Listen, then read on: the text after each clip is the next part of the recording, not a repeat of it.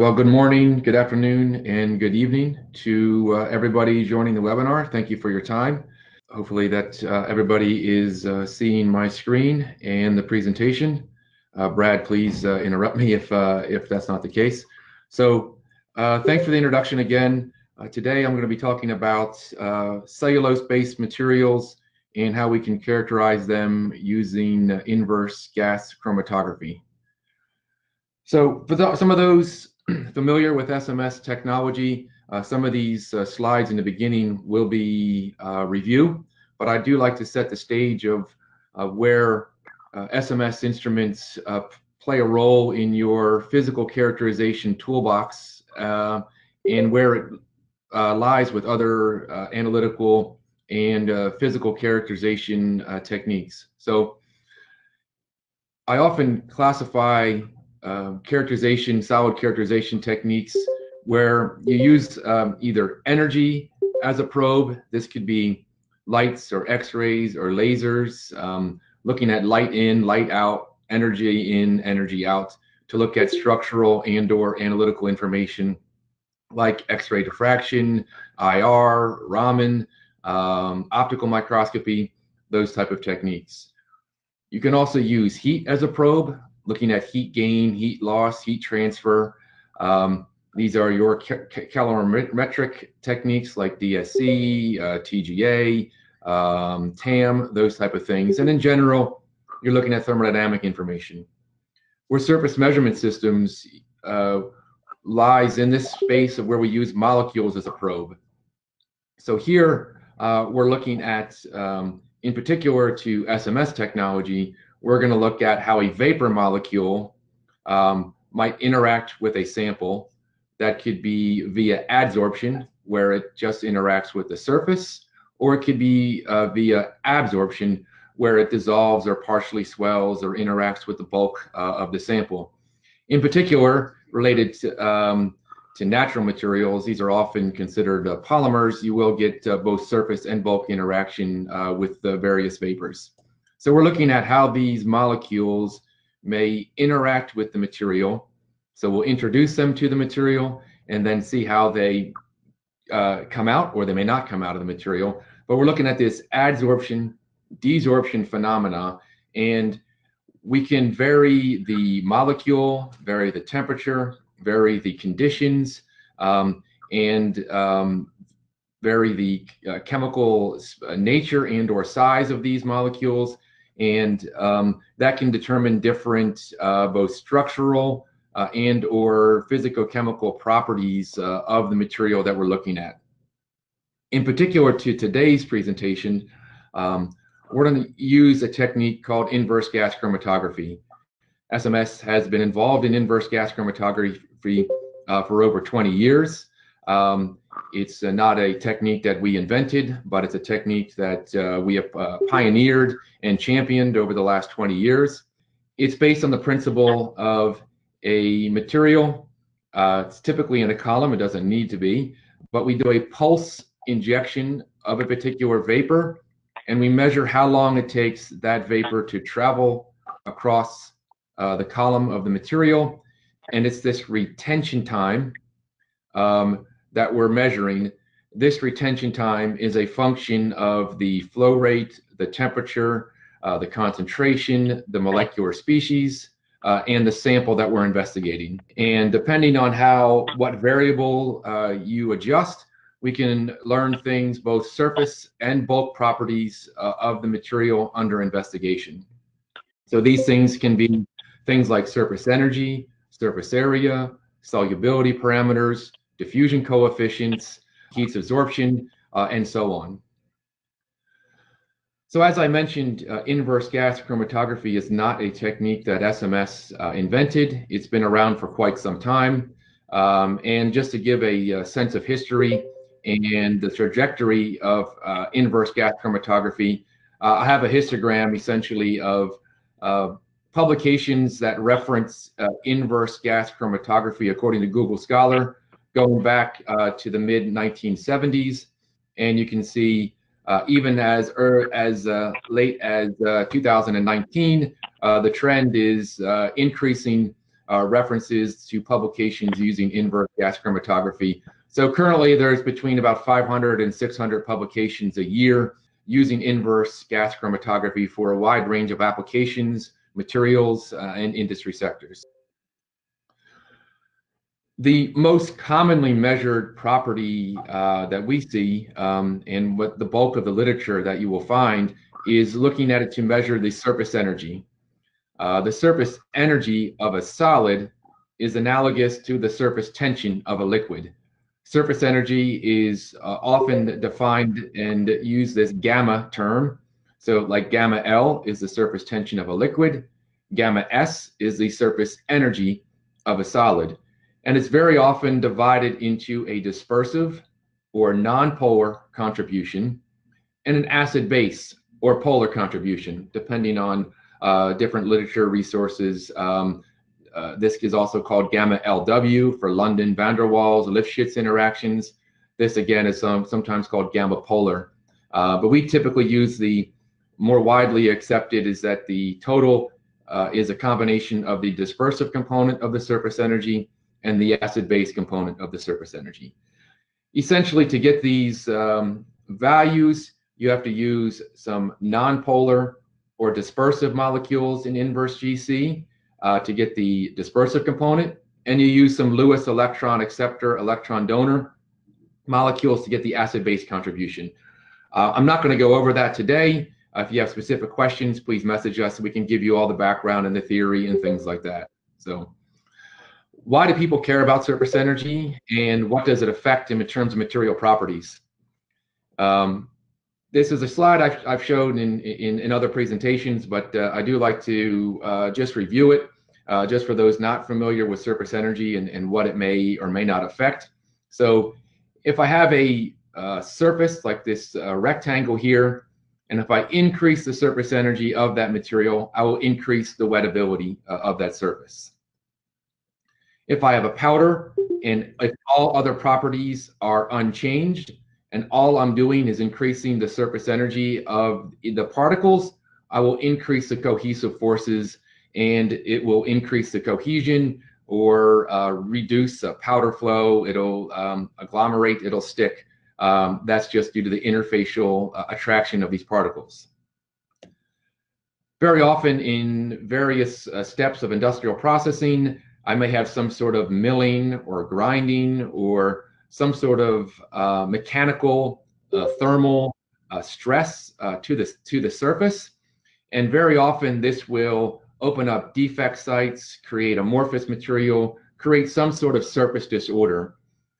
In addition to making the surface rough, it very often will increase the surface energy of the material because these kink sites or other defect sites have fewest nearest neighbors. So therefore it has an excess surface energy compared to a clean, ideal crystal surface. And finally, in a formulation type of application, if I have, let's say, two particles, a large particle and a small particle, just to show for illustration, and if I increase the surface energy of the larger particles, I can overcome the cohesive forces of the smaller particles, and then I can increase interfacial adhesion. This doesn't have to be particles. This could be fibers with a polymer matrix. It could be two surfaces. It could be any two surfaces. Although there are many factors that affect ultimate composite adhesion, the surface chemistry and surface energy is something that we can measure, monitor, track, and quantify how that can be. So we can also change the surface energy via surface modification. Some materials, you might have a low surface energy material, and by doing various, let's say, chemical treatment or mechanical treatment, you can increase the surface energy to make it higher. On the flip side, I may have a high surface energy sample, and by passivating the surface, waxing or coating or silanizing, I can decrease the surface energy. So surface energy is not a, whether it's high or low, does not correlate to good or bad. It depends on the process, it depends on the sample, it depends on the formulation. So for some materials and some applications, let's say for powder flow, I may want a low surface energy. If I'm trying to coat a surface, I may want a high surface energy, so therefore it'll actually coat or wet a certain other material. So the idea is that by measuring and quantifying any of these surface energy changes, we can see how these changes in surface energy may affect formulation and or processing conditions throughout the material life cycle. So one thing that's unique to inverse gas chromatography is we have the ability to get not only a single value for surface energy, but a surface energy heterogeneity. Most real surfaces are energetically heterogeneous, which means they're not defined by a single value. Much like in a powder, a single particle size does not define every single particle. There's a distribution of particle sizes. Most real surfaces have a distribution of surface energy sites. So what the inverse gas chromatography technique allows us to do is to get a distribution of surface energy sites by covering various amounts of the monolayer. And this is all done if we know the surface area of the material, which I'll talk in more detail about later, and we know the molecular size of the probes, we can inject a discrete amount of vapor to cover X, Y, Z amount of the surface. And then that allows us to build up a heterogeneity profile for the surface energy of the material. And I'll show that with a, once I know the surface energy, then I can look at works of adhesion and works of cohesion. And that's defined by a thermodynamic work of adhesion, where I have between two dissimilar surfaces, or a work of cohesion, which is between two similar surfaces. So then I can compare, will a material stick to itself, or will it like to stick to another surface if I know the surface energies of those two surfaces. So getting back to surface energy heterogeneity, this is a study that's surface measurement systems done a while ago. And if you've seen any of our webinars or been to any of our on-site seminars, you've probably seen this slide before, but it is a very good example of how we can change only one variable of a material, namely the surface treatment or surface chemistry, and we can use inverse gas chromatography to see how those surfaces are different. So this slide is showing the surface energy, dispersive surface energy on the y-axis, and the fractional coverage on the x-axis. So this means we're covering more and more of the surface. So the surface energy values we get are dominated by high energy sites at low coverages, and then we get more of an average value at high coverages. And the material we're looking at is a mannitol crystalline powder. So the crystalline mannitol as received is in red. It shows that it is energetically heterogeneous, which means it has a distribution of surface sites, and those are due to the different crystal planes. Each crystal plane will have a unique surface chemistry, and that is observed by this heterogeneity in the surface energy. And we can get a maximum and a minimum and an average surface energy by integrating this curve here. And we have a silanized mannitol, means the exact same material, same particle size, same particle shape, same surface area. Nothing else was done other than coating the material with basically we're methylating the surface through a silanization process. And we can take a powder that is energetically heterogeneous to energetically homogeneous, and we can passivate the surface and make it lower in surface energy. This is the dispersive component, and here is the specific or acid-base component. And we see a similar trend. We go from an energetically heterogeneous surface to an energetically lower energy and homogeneous surface. So how can this actually affect some actual bulk property or behavior of the powder? So as I mentioned in the few slides ago, is that we can use the surface energy to calculate a work of adhesion or a work of cohesion. So the work of cohesion is the likelihood of that particle to stick to itself. So if we look at the as received mannitol, it has a higher surface energy, so therefore we'll have a higher work of cohesion.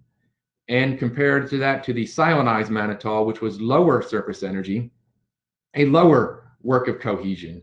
So therefore, from a thermodynamic standpoint, the as received mannitol will be more likely to stick or agglomerate or reduce powder flow, whereas the blue or cyanidized mannitol will flow better. And one way to get an actual measure on flow properties is by using a Freeman FT4 powder rheometer. And this is an impeller that is turned through a bed of that powder, and it's being aerosolized by an air stream from below.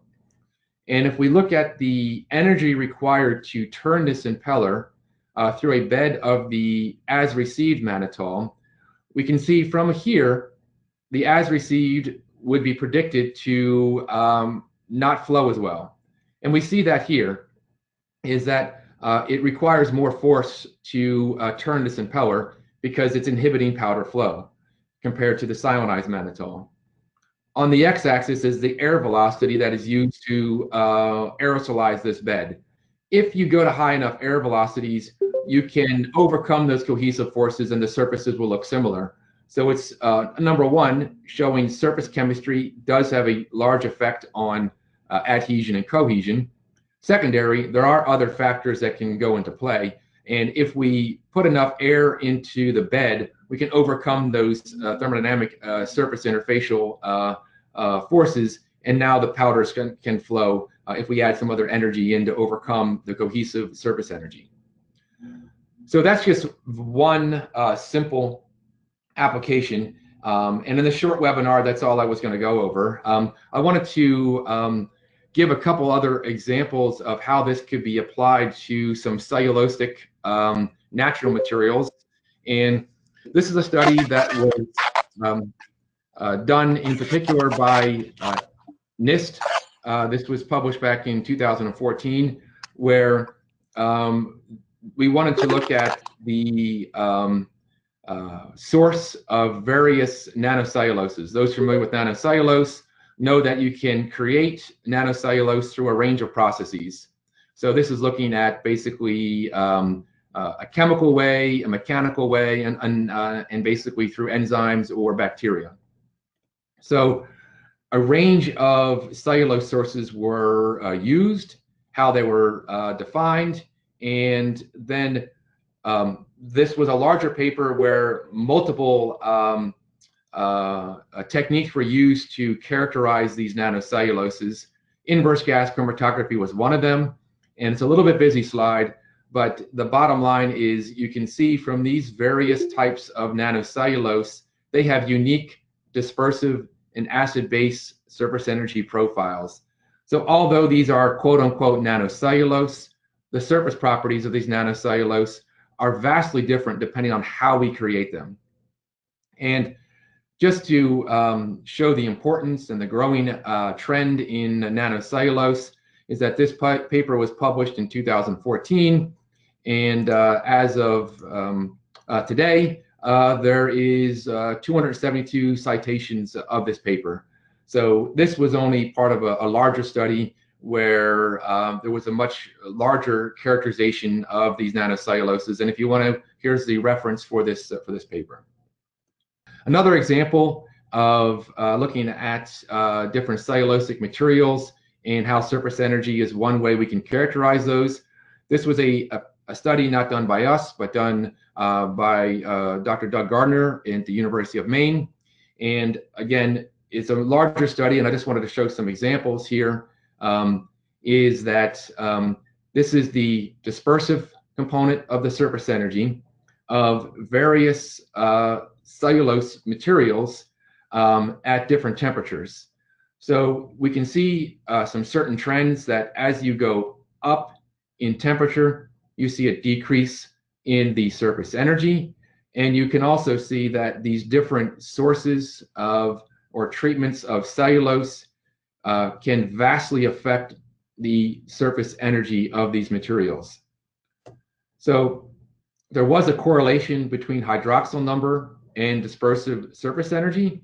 The higher the hydroxyl number, the higher the dispersive surface energy. Also, the surface energy, as I mentioned, decreased with increasing temperature, and that was related to agglomeration of particles. So I'm already taking a little bit more time than I thought, so I'm going to quickly move on to surface energy is one thing we can measure by inverse gas chromatography. Another commonly measured property is surface area. That can be challenging for natural materials with traditional techniques.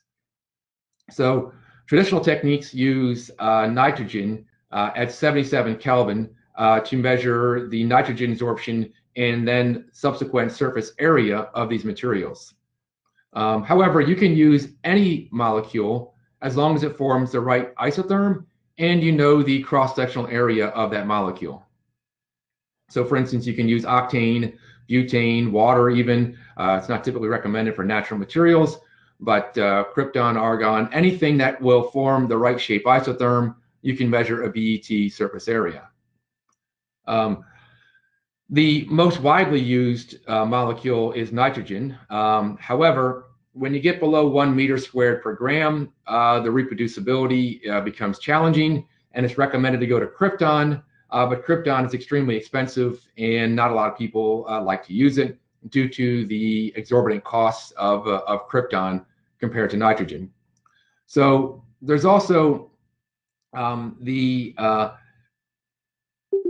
requirement to go to vacuum conditions and liquid nitrogen temperatures to measure the surface area by nitrogen techniques. For natural materials, this can cause a problem. They might have different amounts of water content. When I rapidly dry them under vacuum and liquid nitrogen conditions, I can change the structure of these materials. They might collapse, they might go through a phase change, they might change the material. So for instance, this is a paper from Advanced Powder Technology a few years ago. And the bottom line is that the surface areas were not able to measure them with nitrogen, so krypton could be employed, but they still had the problem of going to very low temperatures. So inverse gas chromatography was used at ambient temperature to risk altering the crystal form. And to highlight that, I'm going to show a quick study that was done with surface measurement systems and the Imperial College of London and the University of Vienna, using various techniques to measure the surface area of cellulose materials. So a volumetric nitrogen absorption, inverse gas chromatography, and dynamic vapor absorption. All three of these methods were used. These are the experimental conditions. Obviously, nitrogen was done at liquid nitrogen temperatures. DVS and iGC were done at 25 degrees C, using octane as the molecule to measure the isotherms. And various cellulose-based materials were used. I'll show data on one of them. This is part of a larger study that I won't go through today. But again, I do want to reference Imperial College London and University of Vienna for their help with this work, and Dr. Annette Condor from Surface Measurement Systems for doing the bulk of the work for SMS side of things. So one of the challenges in a nitrogen system is getting fluffy cellulosic powders into a BET tube, and you had to use about 15 milligrams a sample. In inverse gas chromatography and or DVS, it was a lot easier. In DVS, if anyone knows our DVS products, we just put about 3 milligrams of sample into a sample pan. In inverse gas chromatography, very easy to place a few milligrams in a tube. Unlike the volumetric technique, you don't have to get it all the way down to the bottom of the tube. You can just place it within a few centimeters, and it's quite easy to get it into the inverse gas chromatography system. So we measured the isotherms using octane. These are the right shape. They're a type 2 isotherm. We go out far enough into the relative partial pressure range, and you can see that they are quite reproducible. This is iGC isotherms on the nano-cellulose, or the freeze-dried cellulose. This is the nitrogen absorptions by the BET instrument. And here are the DVS isotherms measured using octane, again, very reproducible. Although the isotherms are reproducible, we can see that the resulting BET surface areas are quite different. So by inverse gas chromatography in DVS, we can see that the surface areas at 25 degrees C were around 65, 68 meters squared per gram.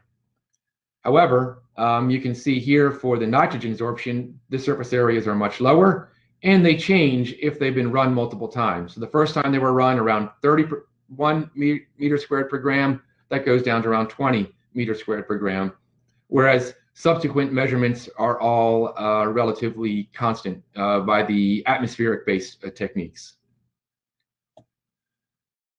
So we looked a little bit further at this, and we just looked at running the same sample after several different outgassing runs. And you can see that for inverse gas chromatography, very consistent, whereas the nitrogen data we saw every time you ran the sample, the values changed. And so there could be a couple reasons for this. We can see here with inverse gas chromatography, even if we vary the flow rate, vary the conditions, we get the same results within about 1 meter squared per gram. So the advantages of the inverse gas chromatography is that we can degas it in situ, good reproducibility, quick experiment. The volumetric technique for these type of materials, the biggest issue is the low temperatures and vacuum conditions can alter the structure and the state of the material, which clearly shows a difference in surface area compared to atmospheric-based techniques like inverse GC and or DBS. One other thing, and I will wrap up here, and I apologize, I'm going a little long, is that not only can we measure these at atmospheric temperature, we can measure surface area values as a function of relative humidity. So we can see at real world conditions, how does that affect the surface area of these materials? This is showing data at 0, 50, and 90% RH. This is showing on an avicell and microcrystalline cellulose, the surface area. It's around 1 meter squared per gram. We get to about 65% relative humidity, and we see a dramatic decrease in the surface area. Most likely water could be causing a phase change, and now I see a structural change in the material as I go to higher humidities. So as I wrap up, this short webinar hopefully highlighted some applications looking at both surface energy and surface area for inverse gas chromatography and cellulosic-based materials. I want to thank the colleagues at SMS, at NIST, Imperial College, and also the University of Vienna and ICL, and for your time and attention. And I'll leave my slide on here to look at our upcoming webinars, and I'll pause, and Brad, or if there's anybody else that could direct me to any questions or anything else I can help at this moment. Okay, during this time, we're going to take a brief moment to answer any questions that you may have. So you may unmute yourself and ask the question, or feel free to type your question in the chat bar, and I will be sure to get that question answered. So if there's any questions, feel free to ask us. Hi, Dan. Can you share the title of the paper from Imperial College measuring the surface area of nano-cellulose? This was a presentation that was done at the American Chemical Society last year in 2019. I'm not sure. I think it's in press. I will find out if we have the final paper for that. I believe it's in press right now or in publication, so it might not be released as of yet. But I don't have it at the moment. Sorry about that. They said thank you. Yeah, we can share the. Sorry, we can share the full presentation that was done at the ACS American Chemical Society meeting last year. If you message us on that, we can share that with you. How do you differentiate between surface and bulk interactions of vapor and materials in iGC? That's a good question, and that's one of the reasons why we did this particular study here, is that in inverse gas chromatography, you typically assume that you're at fast equilibrium and you're looking at surface properties. And one of the ways we can confirm that is by varying the flow rate. If we get the same answers, the same retention time, the same retention behavior, under varying flow rates, then we know we're dominated by surface interactions. If we want to study bulk interactions, we would go to a temperature range, a concentration range, and a flow regime where we're going to encourage bulk or dissolution behavior. Overall, inverse gas chromatography is mostly used for surface properties, but you can do experiments where you vary the flow rates and look at diffusion properties into the bulk.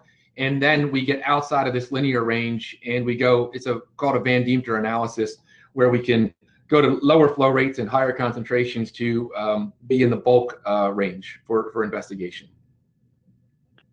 How do you go ahead. Go ahead. How do you explain the difference in surface area measured by BT and iGC?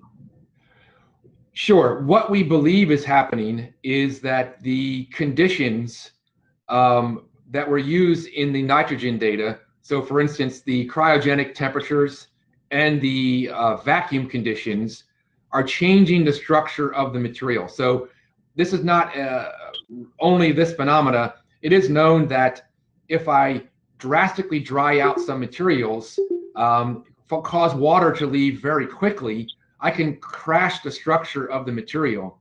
So what we believe is that by going to these extreme for these materials, if it was a quartz or if it was a rock, that's not going to matter. But for fragile organic materials like a freeze-dried cellulose or a nano-cellulose or some pharmaceutical materials, a shock to the material collapses the structure, and that's why you see a decrease in surface area. And that is known for other materials as well. Would we expect a similar difference for micronized materials?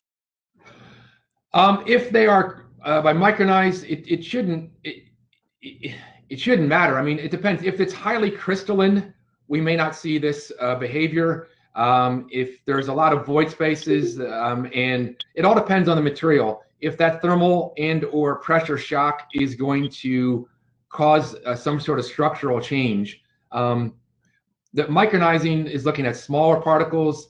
You would typically, as these particles get smaller, you see an increase in surface area for sure. But this phenomena is more structurally related, not just material related. Thank you. Someone had a question of humid sample doesn't affect the system as the system is in gas phase. Yes. So what we do is when we introduce humidity to the instrument, we've actually humidified the carrier gas. So you can use nitrogen and or helium as our carrier gas. So the carrier gas is fully humidified to 10%, 80%, 50% relative humidity. We allow it to reach equilibrium with the sample. We flow it over there for a period of time. So humidity remains constant. And we use an FID detector, which does not detect water. So it's not affecting the signal at all. And then we can inject the other molecules on top of that humid carrier gas and then measure the retention behavior with or without moisture present. So it does not affect the functionality or the mechanism of how the instrument works. It only will affect if humidity is changing the sample, will it affect the end result, is because not due to just the system, but due to moisture is actually causing a change in the sample. Do the dispersive and acid-base surface energies determined by iGC match the values determined by the contact angle measurements on flat surfaces? It seems the dispersive energies that you showed for a nano-cellulose seem very high in relative to acid-base energy, yet this material seems to have a significant level of OH, which I would have thought would contribute to a high acid-base energy. Sure, very good question. And the answer is it's related to, so yes, on flat surfaces, it's related to the energetic heterogeneity. So a contact angle puts a droplet of liquid and measures an average surface energy. So if I was to compare inverse gas chromatography data directly to contact angle data, I'd have to compare the values at high surface coverages.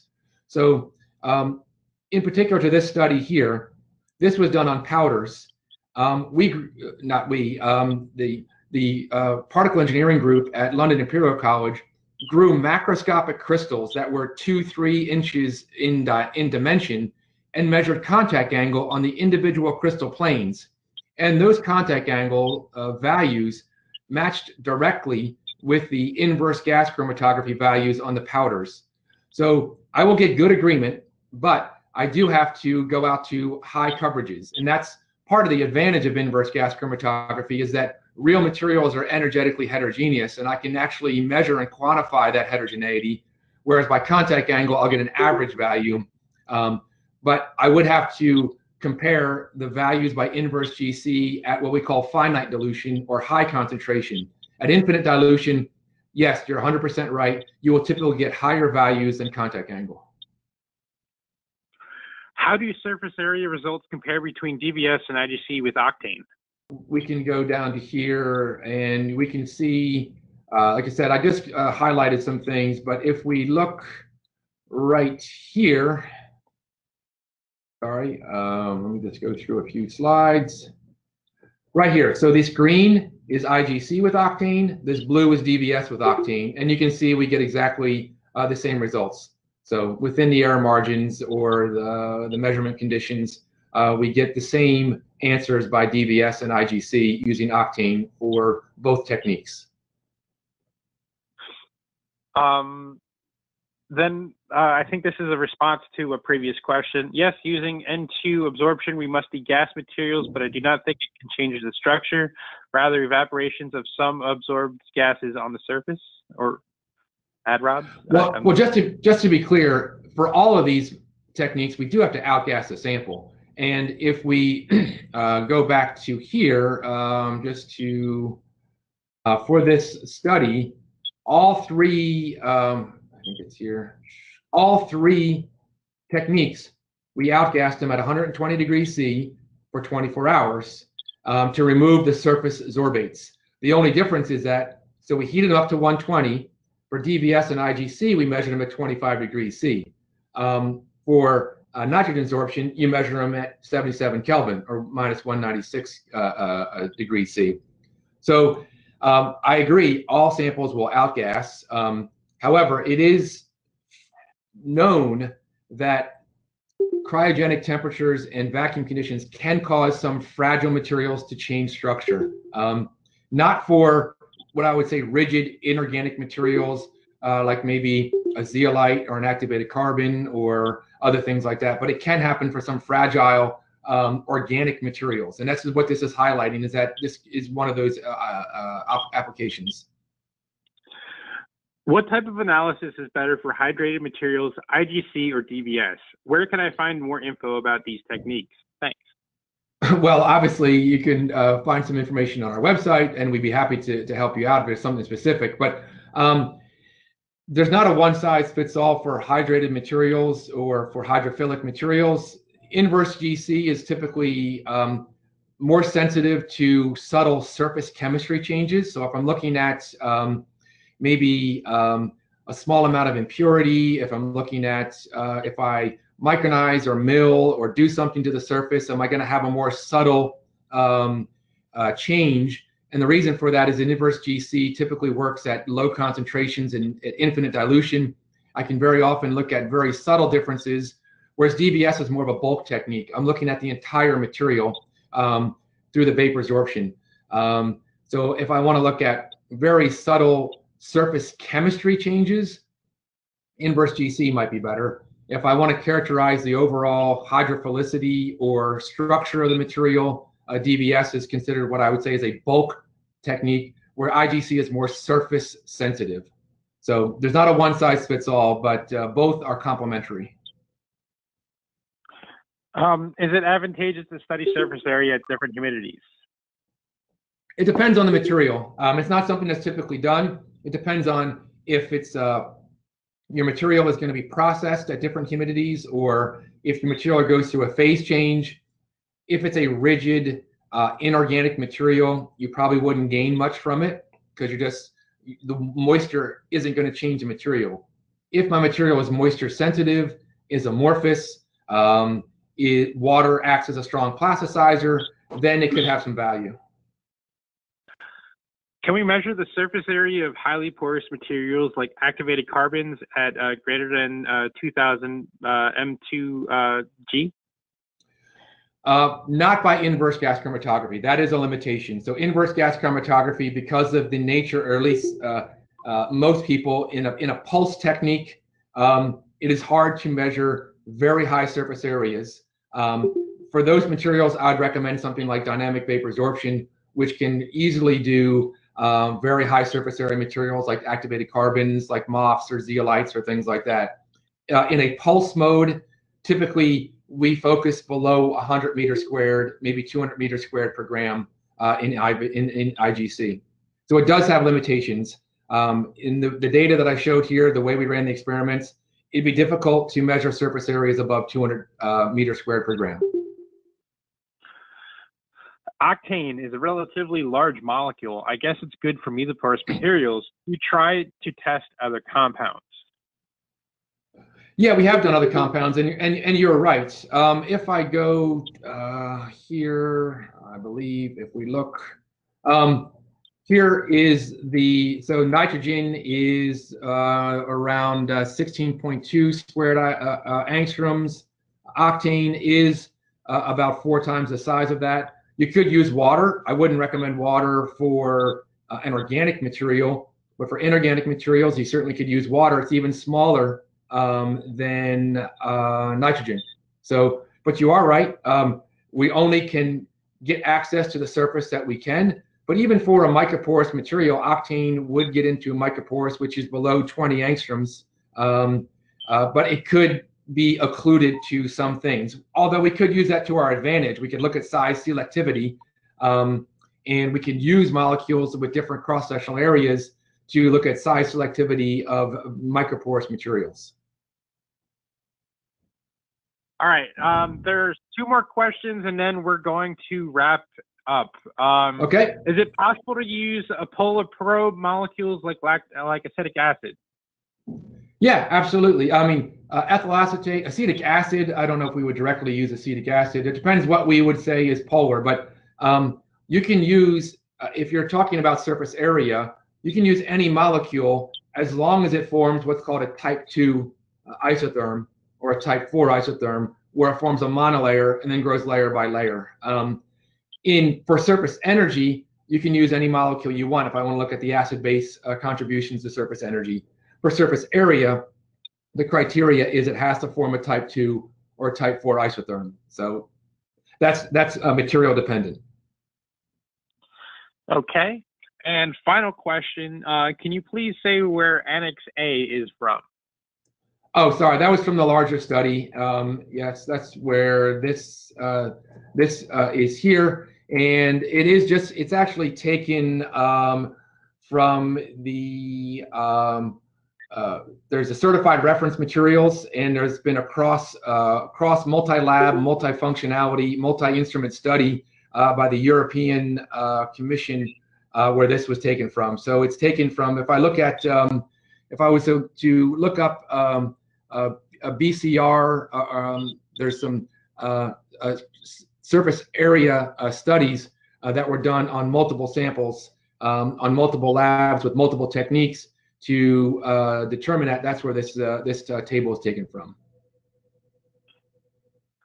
Okay, well, I want to thank everyone for joining this webinar today. We hope you found this webinar very informative and very helpful. If you have any further questions, please feel free to visit the website at www.surfacemeasurementsystems.com, or feel free to email us at science@surfacemeasurementsystems.com, and we'll answer all your questions if you have any questions in the future. Again, that wraps everything up, and thank you, Dan, for the presentation and for the webinar today, and it was very informative, and we hope everyone has a great rest of your day. All right? All right, thank you. Stay safe. All right, bye-bye.